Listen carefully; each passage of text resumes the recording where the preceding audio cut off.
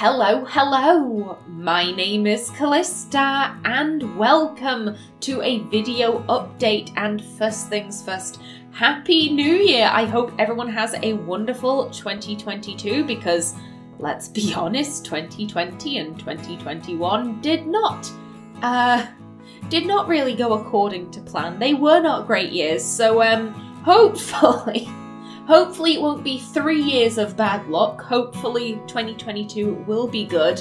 Now then, this video update is one of my 6-month reviews. Every 6 months I kind of like to go over where the channel has been, where the channel is going, kind of look over my goals and see if I'm achieving them. Now, as is becoming customary for my my updates, I do have a drink. Normally I'd try something new, however 2021 was a really bad year for me, so I figured I deserved something nice. So I have my drink of choice here. This is Brothers Toffee Apple English Cider. This is my favourite cider.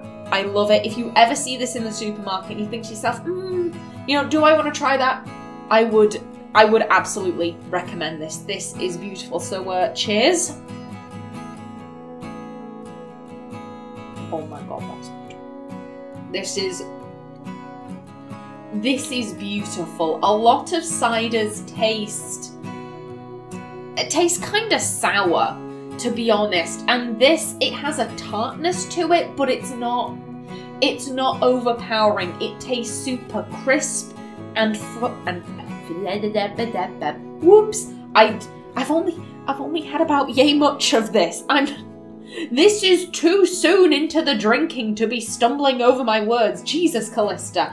Yeah, it tastes super crisp and fresh, and the toffee flavouring. Like, I don't know why, but when people do, like, toffee apple flavoured, like, gins or liqueurs, the toffee always tastes really burnt. In my opinion, it's not a nice flavour. However, with this, they got it just right, and it adds such a nice sweetness, and it's not cloying or overpowering. It's just kind of there in the aftertaste, and it is. I need to take another sip. It's so beautiful. It is a genuinely beautiful tasting cider. Gonna save you for later. Now then, also, if you see me looking down into the side, this is where my notes are. I've literally, one of my top notes this year was ass, because it was. This was an absolutely awful year for me. It was really bad. 2020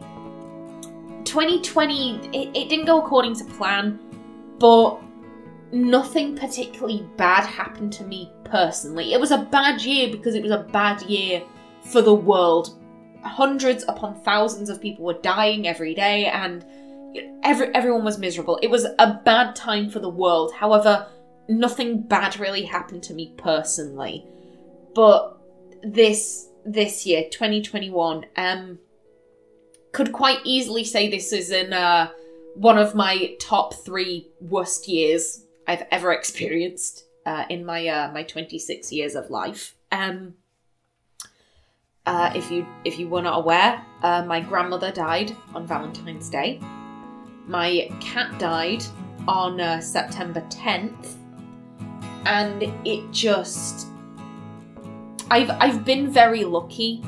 I haven't really had many family members die in living memory, at least. So to have 2 meaningful deaths in a year, that is a lot for me. I know it's like 2, that's not a big number, but like I said, I've been very, very lucky. And yeah, them dying, it was awful. I don't know if this will sound bad. I think the one that hit me the hardest was my cat. Not because I didn't love my grandmother or I loved my cat more. No, that's not what I'm saying. But I didn't witness my grandmother's death. I wasn't there when she died, and according to my mum, who was with her, it was a very peaceful death. She was sleeping, and she kind of gave one final gasp, and then she was gone. It was very quick, it was very painless, and I could take a lot of comfort in knowing that my grandmother was now at peace, and she had a dignified death. And to be very honest, my grandmother was not a well woman. For the past 10 years or so, every time something happened, we'd prepare ourselves. We'd think this is it, she's gonna go. And every time she'd be like, nope, not until I fucking say so, I'm not going. And she was a battle axe. She was a complete battle axe. She was a wonderful woman. She actually got COVID in 2020. And again, we prepared ourselves. We were like, this horrible illness is claiming the lives of people who are much younger and fitter than she is. Like, she has no chance. But again, she was like, nope, it ain't my time yet, I'm not going. She kicked its ass. She could not kick the ass of sepsis, however. That was one battle that she couldn't fight. But as I said, it was a quick death, and it was painless, and she had her dignity. And I could take a lot of peace in that, in knowing that. With my cat, I was there for when he died, and he had a seizure. It was not peaceful. It was not calm in the slightest. It was not dignified. I don't know if this sounds cruel, because my cat, he was 14 years old, and for the vast majority of his life, he was a very healthy little cat.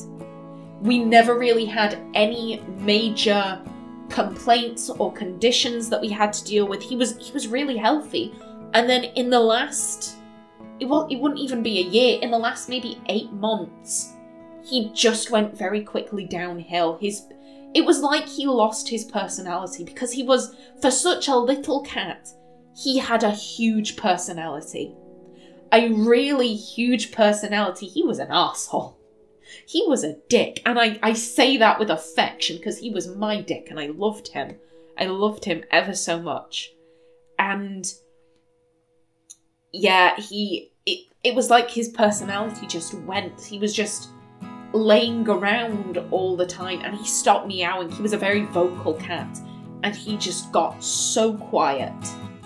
And so we knew something was up. We took him to the vet. They were like, there's nothing we can find that's wrong with him. You know, just, he's old, leave him be, blah, blah, blah, all of that. And I remember I was upstairs, and I suddenly heard him yowling. Yowling like I hadn't heard him yowl in months. And I just knew. I was like, he's going. He's going. So I ran downstairs. My parents were there, and I'm laughing not because I find him dying funny, but because it was kind of like he got his personality back in his last few moments. He strode into the middle of the room and was just like, oi, dickheads, look at me, I'm going. I'm waving you all goodbye, I'm out, fucking pay attention. It was very him. It was very him. But he strode out into the middle of the floor. He peed himself, which he's never done. And he collapsed on his side, and he started seizing. And I wouldn't have it any other way. Not him going by a seizure. That's not what I mean. I should have been there with him. I was with him from when he was a very young cat. So it's only right that I saw him out. Does that make sense? It was the right thing for me to be there with him. But seeing him like that, I think it hit me a lot harder than I expected, because seizures are not pleasant to watch. like I said, they're not, like, if something is dying, then you hope it'll be quick and painless, and seizures are anything but quick and painless. It was a very violent way for him to go, and I think the thing I'm going to remember is his face, because his eyes got really wide, and they were kind of glazed over, so I don't think he was really seeing anything, but his eyes got really wide, and his lips kind of pulled back so you could see all his teeth. It was kind of like I describe it as like a Cheshire Cat grin, a very morbid Cheshire Cat grin, and it hurt. It was painful to watch, and at the time, I didn't think it had really affected me. However, in the months since, I kind of realised, oh no, that has had an effect. That was not pleasant. It was hard. It was very hard having those two deaths. That's not to say all of 2022. No, excuse me, all of 2021 was bad. My boyfriend came to England to visit. We got engaged, so that was lovely. It's just that, unfortunately, the bad events kind of outweigh the good, which is a shame. But you know, trying to look on the bright side, it wasn't an entirely bad year. There were pockets of sunshine amongst the clouds.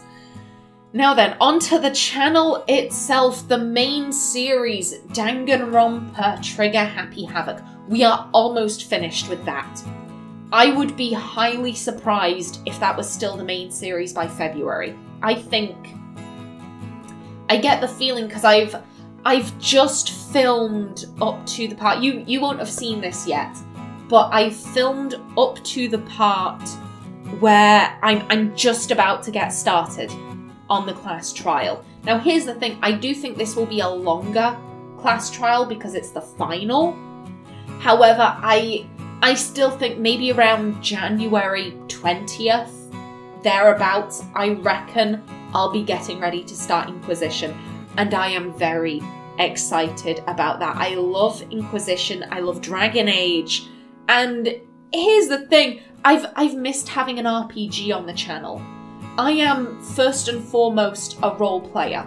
That is the thing I love to do when playing games. And so I've been kind of sad not having an RPG on the channel, so I'm very excited to get back to Dragon Age. The secondary series, we just got started with Life is Strange, Season 1, and the plan for that, I'm going to play Life is Strange, Before the Storm, the farewell episode, and then I will be playing Danganronpa 2. Danganronpa, it was never meant to be a primary series, it was just because I finished Dragon Age 2 way earlier than I expected, and then I got the new computer, and I kind of ummed and ahed for a bit, and that's kind of why it ended up being a main Let's Play. So yes, Danganronpa will be going back into the secondary slot for Danganronpa 2. I should just warn you, I don't intend on playing, I want to say it's called Ultra Despair Girls. It seemed to divert from the visual novel kind of feel that the main series had. It seems to be more of like an action shooter, which is not my genre at all. I'm quite bad at that, so yeah, it really didn't grab me at all. So yeah, I don't intend on playing Ultra Despair Girls. I also don't intend on playing the, is it called School Mode? I know that once you finish the main game of Danganronpa Trigger Happy Havoc, that this new mode opens up, and from the little I've researched, it's that the students woke up early and they're having to build Monokumas, something like that, and you're also trying to get relationship points. It's basically like a dating sim, effectively. It's like Danganronpa, the dating sim. I don't intend on playing that either. I just kind of want to play the main games for Danganronpa. But yeah, so Life is Strange Season 1, Danganronpa 2, then I'll play Life is Strange Season 2, then I'll play Danganronpa 3. That is the plan for the secondary series. That's going to take me ages. That plan will probably take me all the way into 2023 because the Danganronpa series, they're long games. They are really long games, so I could, like I said, I could easily see that plan taking me into 2023. And last but by no means least, the weekend games. I am currently playing When the Night Comes. It is a visual novel dating sim. I love it. I really enjoy it, personally. There hasn't been very much interaction on that series, but like I said, I tend to play games for me first, so as long as I'm enjoying myself, then I'm happy. After that,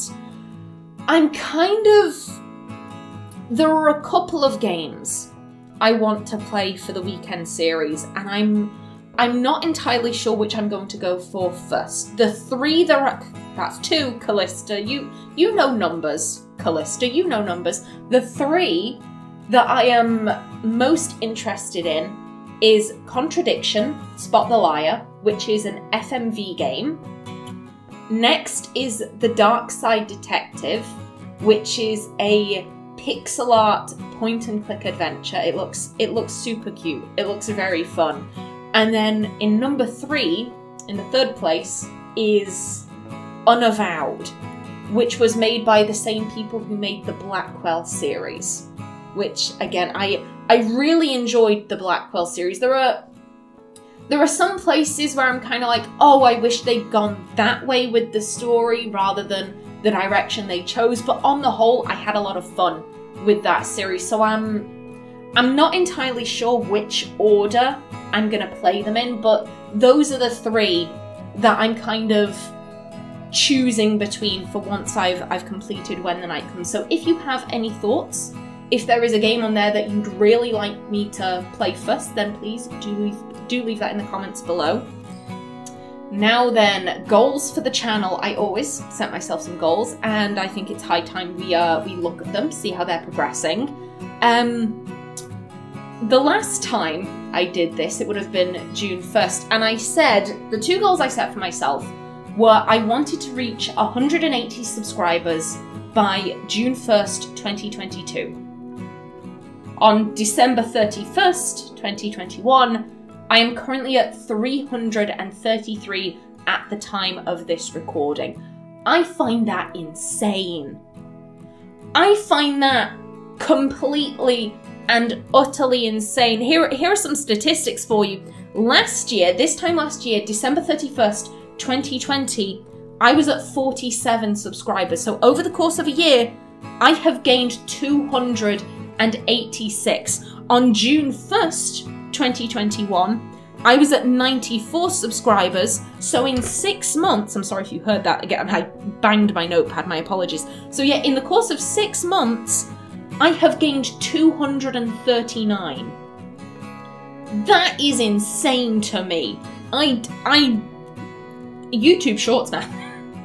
YouTube Shorts, I salute you. I will take a sip in your honor. I did not expect that. I truly did not 6 months ago. I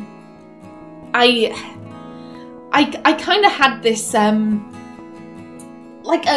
it was a goal, but it was like, I'm never gonna achieve this. There is not a chance in hell that I'm ever gonna achieve this.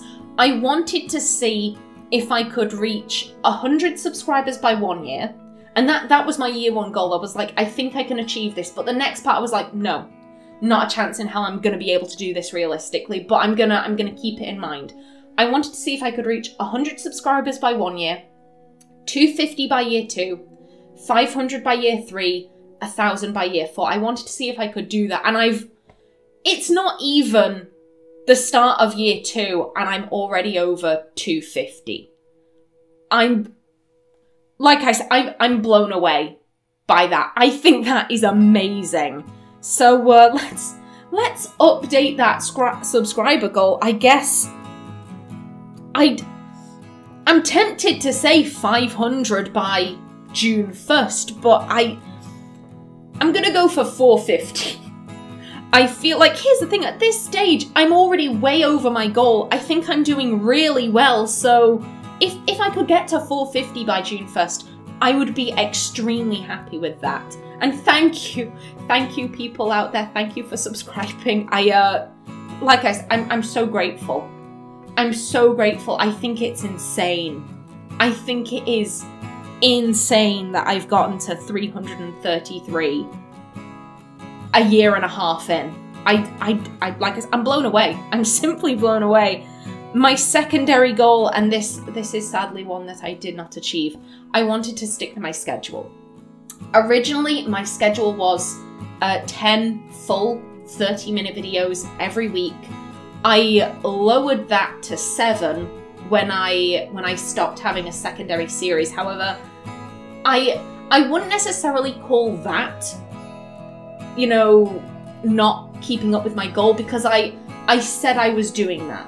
I said I was doing that. Whilst I was getting everything sorted with the new computer and all of that, I decided I'd go down to seven videos a week. So that wasn't where I broke my schedule. That wasn't where I failed my goal. In December, I had major technical difficulties. Daisy, who is still in the corner over there because she fucked me over, therefore she has to learn. Yeah, in late November, early December, Daisy died. Daisy just quit on me. She did not give me notice. She was just like, I'm out, you've not been paying me enough, bye-bye.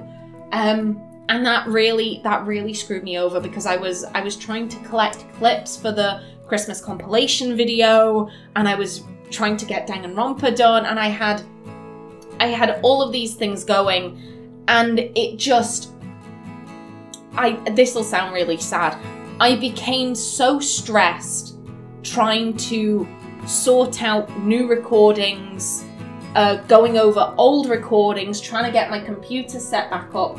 I got so stressed that I forgot my cat had died. And that sounds real fucking sad. Basically, I'd end a recording, I'd end whatever I was doing, and I'd think to myself, okay, breathe, Callista, everything's gonna be fine, you've got this, you can do this. Oh god, I'm so stressed, you know what, I'm gonna go downstairs, I'm gonna pet my cat, I'm gonna check he's doing alright, and then I'm gonna start editing. And then I'd be halfway down the stairs and I'd think, you ain't gonna do any of that, because Bert's dead.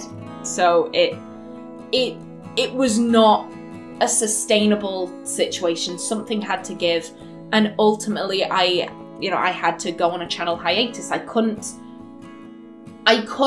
rewatch all of my content from this year whilst putting out new content. I simply couldn't, and it was stressing me out to the point. But like I said, I forgot my cat had died. That's a pretty big deal. Yeah, I'm glad I took the hiatus for my sanity. I'm sad I didn't meet my goal of, you know, sticking with my schedule. However, we can look at this in a positive way. I made it a year and a half keeping up with my schedule. I now have to beat that. I now have to beat a year and a half. I now have to get to 2 years without missing a single upload. That is my new goal. Also, yes, today's life is strange. I only upload 2 videos a day. That is kind of my limit. So that will be coming out tomorrow instead of today. Alrighty then. Yes. That is the end of my notes. That is the end of my notes. And where I started my notes with, this year was ass, I have finished my notes with, 2022 will be better. I hope it's better. I sincerely hope it is better. The world has suffered enough. We have all gone through 2 years of absolute bullshit and misery, and we're due with a change. We are due with a change. So again, this is wonderful. This is beautiful. So yes, I am keeping my fingers crossed for 2022. for me personally, 2021 was so bad. I'm kind of like, it can only get better.